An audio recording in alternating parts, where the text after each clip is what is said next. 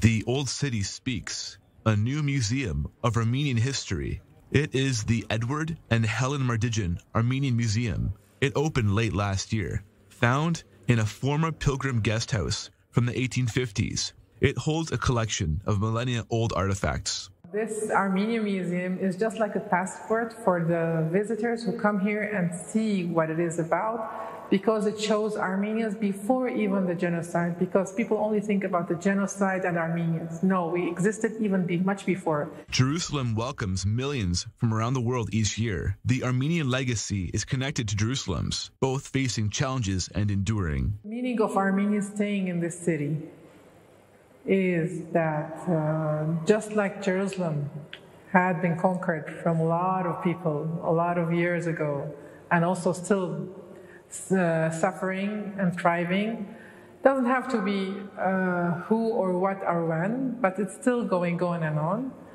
Same thing with the Armenians. They had a lot of problems and troubles a long time ago and still are doing that, but both have the same destiny, which is they will never give up and they will survive. The building where the museum is located was a safe house during World War I, a time when many were fleeing what they said was genocide at the hands of the Ottomans. The ones who made it are having their stories told. Surviving is its meaning not to be seen. Nobody heard, nobody knows. Yeah, you heard about the Armenians. You don't know who are the Armenians. And that's the beauty in it. We survive without people knowing what or who we are. And today we feel ready to show you and to teach you about the history, about the heritage, about the culture, and to show you how we advanced and survived and modernized with the time. Around 1.5 million were killed by the Turks. Today, efforts are being made to protect the culture that almost disappeared. It's for us. It's for our safety and preserving the language, which is about 2,000 years, the heritage, which is about 2,000 years.